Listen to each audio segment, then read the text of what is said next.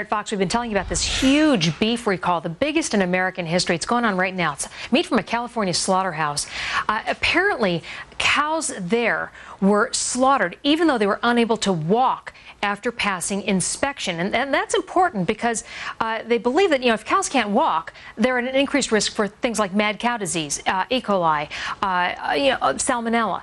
A brain-wasting disease, mad cow is, it can be transferred to people. So what about all these products? If you ate them and they date back 2 years ago, would you know already if you had some kind of an effect by it? Joining me is the author of the checklist, Dr. Manny Alvarez, managing health editor of FoxNewsHealth.com as well. So, it's been out there on the market for 2 years. They say it doesn't seem to have hurt anybody. Would you know? Well, I mean, we don't know that yet. Look, the American meat system in this country is very safe. And it's safe because they have rules and regulations where specifically have said that if you have a cow that cannot walk, that cow cannot go to the slaughterhouse. It has to be inspected by vets in order to rule out mad cow disease, let's say. So, and that is because when they get too sick, they're laying around generally, and they're in the fecal matter and all that. No, and it can contaminate the entire meat products system. And the incubation period for mad cow disease in humans, which is CJD, it could take many years. So certainly this is something that has been in line already for a long time. What these people did is just an illegal type of service by doing this. Now the fear is that can one or two cows may have had mad cow disease. I don't think we'll never know. I think it's very proper to recall the batch of meat that from this slaughterhouse. Whatever's left now, it's two years out there. Yeah, 2 years, but this has been going on for a while.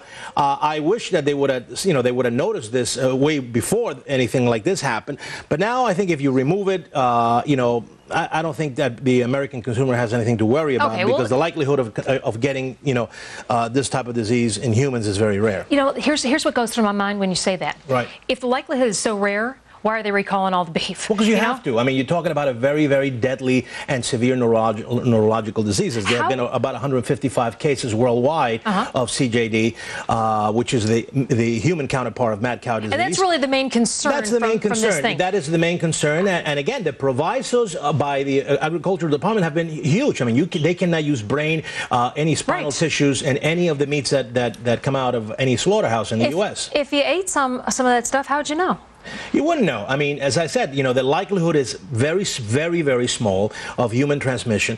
Number two, the incubation period could take up to 8 years, if you got exposed. I mean, there was one case where a lady got exposed in Europe and then came back to this country and had the symptoms. But it takes a long time.